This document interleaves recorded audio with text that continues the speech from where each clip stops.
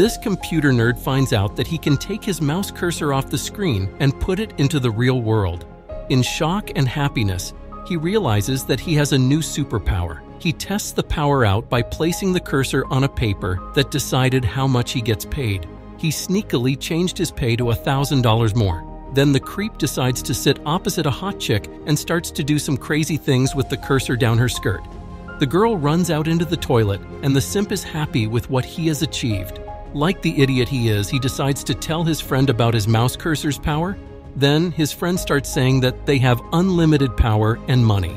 The man gets scared of how excited he is and then cuts him out of the world.